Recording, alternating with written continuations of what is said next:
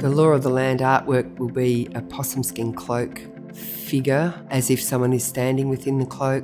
It'll be 2.4 metres high, made from cast steel and cast iron, and it's representing Aboriginal knowledge and the ancestors and creation and the law of the land. And the possum skin cloak is a significant cultural item, and whilst it's a vessel, it's kind of empty, there's no real body inside. It's embodying that spirit of country and place and the ancestors.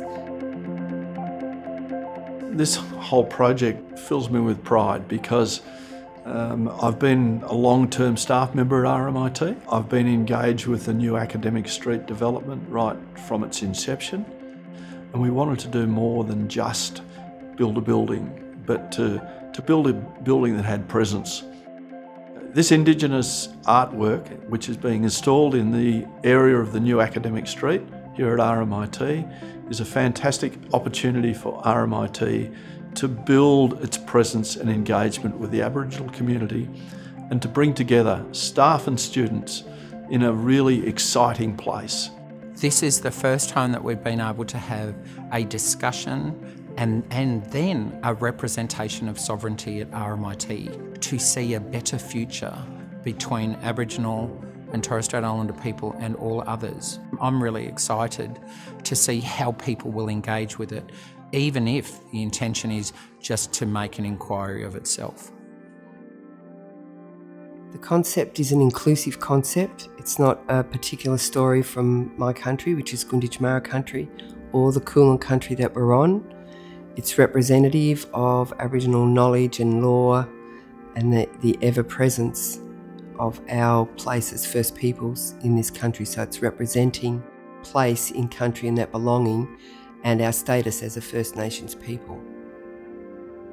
What was really enriching in this project is that we had several collaborators work with us and several stakeholders, and managing each of their views and opinions about the process was highly important. So we had the opportunity to work with Indigenous senior members within the university and to be guided by their insights into their cultural background. So there was a group of Indigenous students that were involved in the initial project development.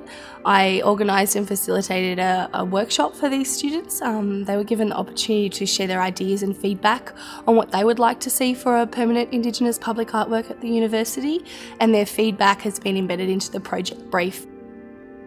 Around 20 artists were formed into a list that were selected down to 5 after consultation with the advisory committee, and those artists were invited to present a concept proposal in response to the project brief, where one artist was selected. I'm hoping the presence of the work will be evocative and emotive. The viewer standing there not knowing anything about it will be motivated enough to try to understand what they're feeling, because I'm wanting them to feel a sense of the spiritual, a sense of Aboriginal place and people, and connecting to that feeling. We have a memory imprint, which is like a shadow that will be representing Bunjil, the great creator spirit who watches over the country and make sure, that things are okay, or he might do something about it. I believe the artwork will encourage us to stop, to reflect, to think about its message, and to take that reflection with us as we progress with the daily activities that we do. It's also nice to think that we do have the creator inside the cloak itself, watching over what's happening in the street or into the buildings, and that can also be depicted in the way that we like to look over the people of our community in here. We like to care about them, we like to care about our students and our staff, and how Bunjil is depicted within that cloak is another sign of that, I suppose, traditional knowledge.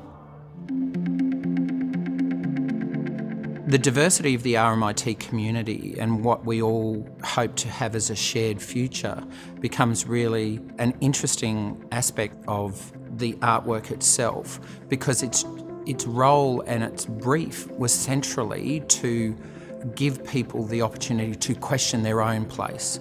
It celebrates diversity by privileging the obvious, which is What are we all founded on? We're all founded on Wurundjeri land. We're all founded on Kulin Nations land. It'll start to open up a more honest conversation about place and where we belong as Aboriginal and Torres Strait Island people, but where we're going to as Australian people. So I'm expecting there to be responses. It's not something that will be and just walk past and ignore. That's our aim, is to create an impact and to engage people and to get them thinking.